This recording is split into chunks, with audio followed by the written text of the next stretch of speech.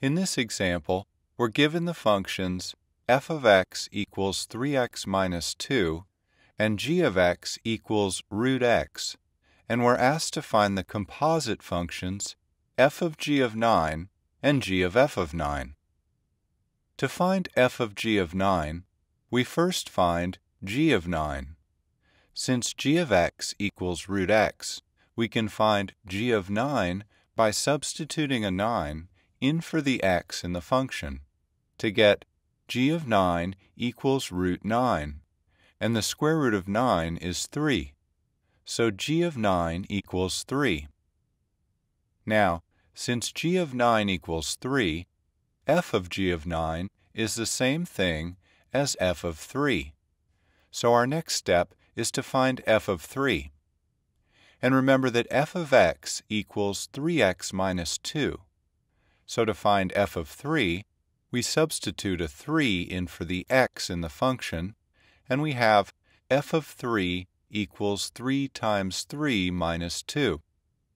Finally, 3 times 3 minus 2 simplifies to 9 minus 2, or 7. So f of 3 equals 7. Therefore, f of g of 9 equals 7. Next, to find g of f of 9, we first find f of 9.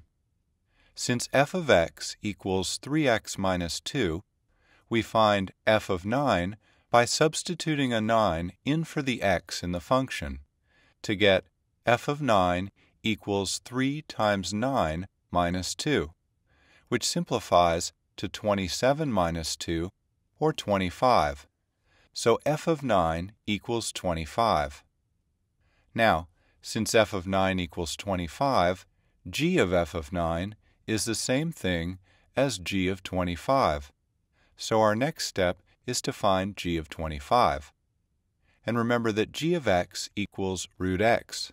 So to find g of 25, we substitute a 25 in for the x in the function to get g of 25 equals root 25. Finally, the square root of 25 is 5, so g of 25 equals 5. Therefore, g of f of 9 equals 5. It's important to recognize that the value of g of f of 9, which is 5, is different from the value of f of g of 9, which is 7.